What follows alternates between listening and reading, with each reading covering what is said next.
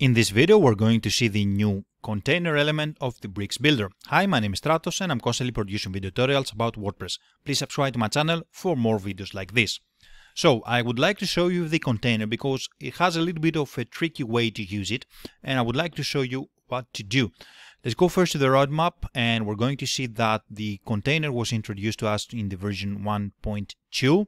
Here it is, and this is the container, and basically it's taking the role of the section, of the column, of the div, and everything else that you want to add as a box.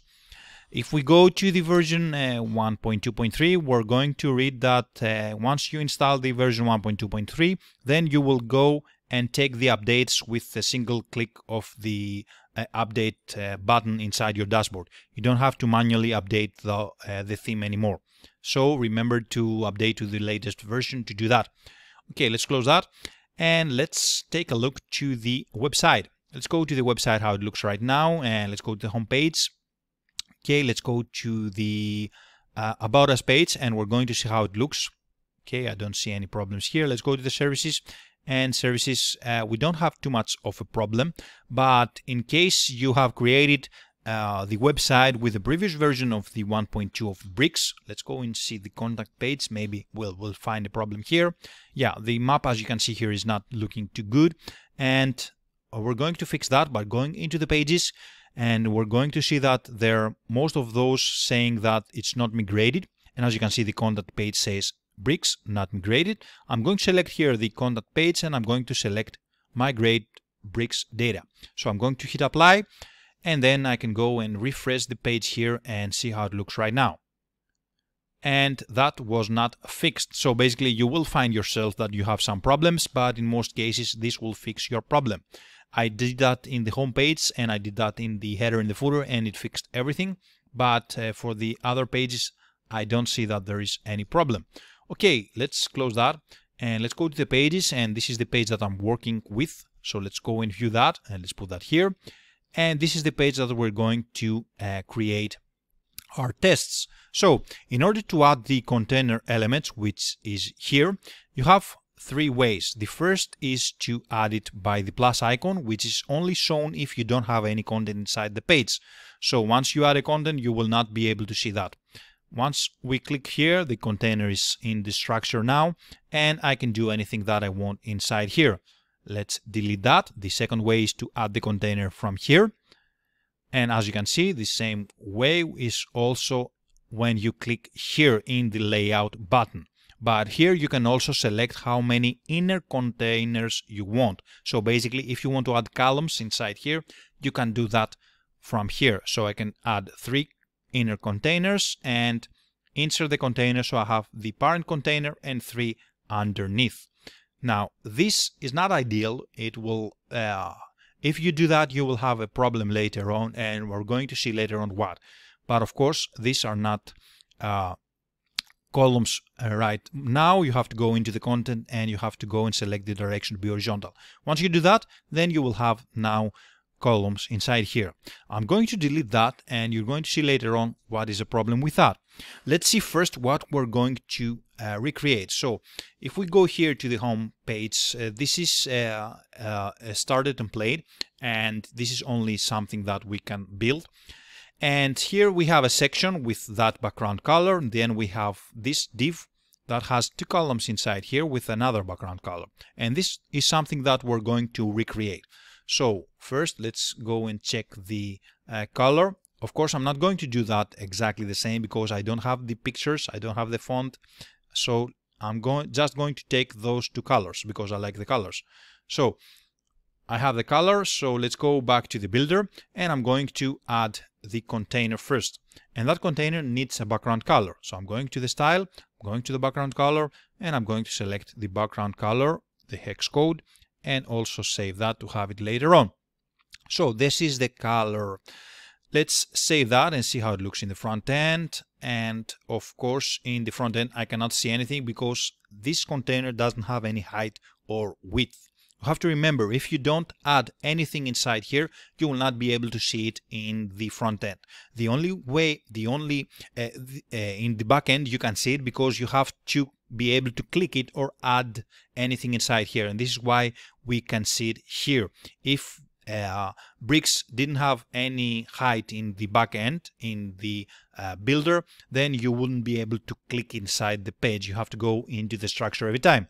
So this is why you see something here, but you don't see it in the front end. Let's go into the plus icon, and here I'm going to select to add a heading. Now that I have heading, I'm going to save that, and I'm going into the front end and refresh the page. Now you can see that I have the background that I want, but it doesn't go in full width. It doesn't go from the one end of the page to the other. In order to do that, I have to go back to my builder, and I have to select the container, and I have to select here that says align container stretch. This will get me the full width. Once I save that and go into the front end and refresh, I will see that this will go, with that we get the full width of the background. But now the content is also full width. I don't want full width content, I want that inside my basic width, which is 1200 pixels, starting from the beginning of the logo and ending at the last item of the menu, as you can see here. So in order to fix that, I have to go inside the back end, and inside the container I have to add another container. So I have to click the container and add another container inside here, and this will play the role of the basic width that I have inside my pages. So I have to go and grab the heading and put that inside here. If I save that and see in the front end, this will not fix the problem for me, because I do have to do something else again. If I go and hover here, you will see a blue line here, which means that the container is inside here in the first container, the parent container, but it's basically left aligned. I have to go inside the container again and select the align cross axis to be centered. Once I do that and save, now I can go into the front end, refresh the page, and see that my content is where it's supposed to be. And this is how you're going to work. Basically, this is what I'm saying to do for you to do. Add a container that it will play the role of the section. Add the container that it will give me the width of the page, and then add anything that you want inside here. Even if you're going to add columns inside here, add 2 containers first and then add columns. This will make your life easier if you're going for the mobile version later on and edit that and change the style of the mobile. This will play an easier thing to style it. So also I would like to say that if you are going to add another container inside the second container, so I want another container underneath the heading. If I have select the heading and select the styling and change some things, and then go again into the plus and select the container, this will go outside the first container. It will not go underneath this heading. In order to do that, you have to go to the let's delete that.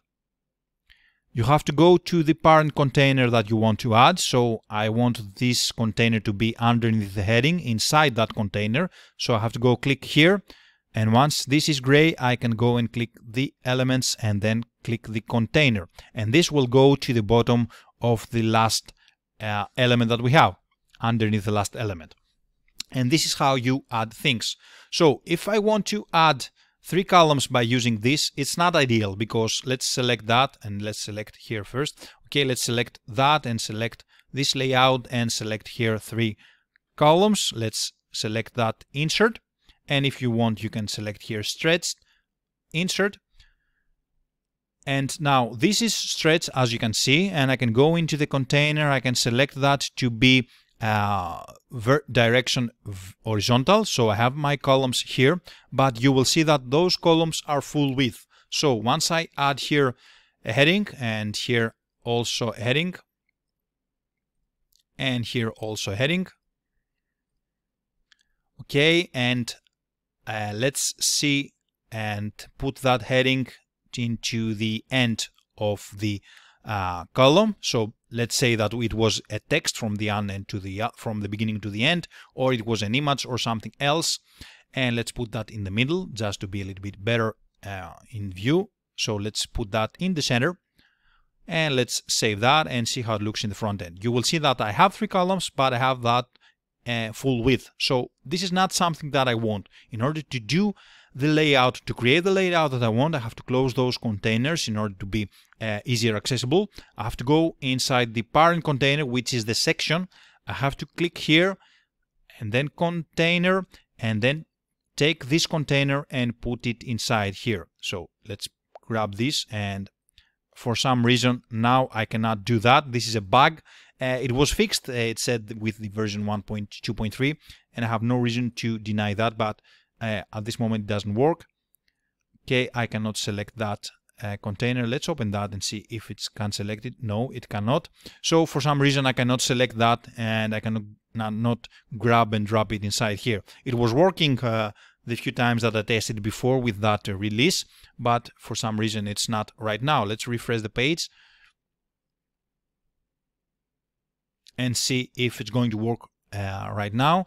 So let's close that and let's grab that. Yeah, now it's working. Okay, so I'm going to put that inside here. Let's close that, and close that. Okay, now I'm going to take the second column and put that underneath that, and now the third column, which was this one, and put that underneath that. So now I have the three columns inside here, and I have to go into the second container, which again it's playing the role of the width of the content, and I have to select here their direction to be horizontal. Once I do that, I can see now that I have the three columns, but something is missing again. I have to go into the first container and I have to select that to be in the center. Once I do that and deselect that, of course, because I don't need that to be horizontal anymore, I can select this save, and let's go and refresh the page, and now we're going to see that those three are exactly where it's supposed to be. So hopefully you have understand what I'm trying to show to you. Let's delete that container, and let's start by deleting also the heading inside here. And inside here we have a container, which is basically the section, so I can go and click that, and I can select the HTML tag to be the section. Now this is something that I usually do. I do like to add the HTML tags inside here because there are some tools that are going to read the page and see where the sections are, like the accessibility readers, the screen readers plugins. And I do like the HTML tags, but I don't like to do it every time. So I wish I had this section as a separate element like Oxygen, because I'm used to working with the Oxygen and I like how Oxygen is handling that. I don't have to go every time to the container and add that to be aligned, stretched, and then add another container, because I don't want the width of the content to be full width. I want that to be 1200 pixels, as I have said everywhere. So this is something that you have to do inside Bricks. So we have a container here. We're going to duplicate that in order to take the two columns. I'm going into the content and I'm going to select that to be horizontal. And now let's go to the page. As I can see, I have here a different color for this background. So I'm going to take that color as well. Let's go for here to pick the color, and here is the color. Copy that, close. Okay. And let's go back here, select that container, select the style, background, and here I'm going to put that here. Okay, I'm going to save that as well, just to have it here. And now that I have that as well, I can go and add an image inside that container. So I'm going to click that, I'm going to select here and add the image. Let's go to the image. Click the image, and the image, as you can see, is opening in the style. And the first thing that I did is go into here that says select image and add an image, but this is the background, so I have to go into the content first and then select the image and select something like that.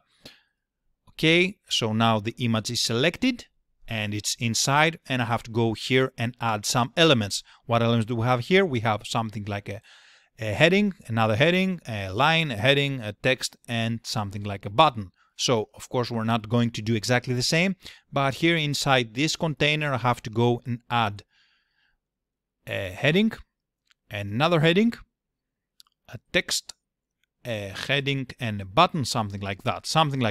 So I want all of those to be in the middle of this column, so I have to go inside that container and select the middle. The problem is because the container is a flex, it will take the height of the elements inside here. So even if I click here that says center in the align main axis, it will not do anything. So I have to go into this container and select that to be in the center. Sorry, in the center here. So this is what you have to do. You have to remember that the container always takes the height and the width of the elements inside. Not the width, sorry, the height of the elements inside. The width maybe can be dealt with the width of the whole page or something that you select here. Okay, so now I can go inside the first container and I can add some padding. So let's go into the layout and select a padding of 50 on the top and 50 on the bottom. And then we have something like the borders radius. So I have to go into the second container and select that container, select the borders radius. So let's go into the border and let's go to the border and select the radius to be around 30, something like that. And even though, as you can see, it doesn't say anything into the right, bottom and left, it is already here. And of course it's here, but you cannot see it because I have the image. I have to go here and add some padding inside here. I don't have a nice image to add, so if I add here 20 pixels and everywhere, you will see that I have the radius here, even though if it doesn't say that I have it everywhere. So this is also something like a bug, and probably it will be fixed later on. Where was the border? Okay, border, and here is the radius. It doesn't say anything else, but as you can see, it took it everywhere else.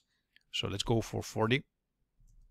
Okay, and I think it's better. Now, if I save and refresh the page, you will see that I have something like what I'm trying to create. Of course, I have to add some padding inside here to separate those columns. I have to add padding inside those elements or margin inside those elements to give it enough space, but you can understand how it works now. And if I go now to the mobile version, let's go to the button on top. This is the tablet and this is how it looks. So now that you have everything inside here, you can go into the container and you can select the layout and select that to have a little bit of padding, like right, let's say 10 and 10 in the left. So it will give a little bit of space inside here. And if we go to the landscape, it's looking okay, but probably I had to go inside that column and put a little bit of padding also, something like right 20. Yeah, this is the right because I want the left. Okay, and now I can also put something from the bottom, let's say 20, and it's looking better. And then we're going to the mobile portrait and select something and change something different. So this is how you're going to solve every problem that you may have with the content and the background. So that was all. If you like the video, please give me a thumbs up, subscribe to my channel for more videos in WordPress, Oxygen, and I don't know, Bricks. And I will see you guys in the next video. Bye.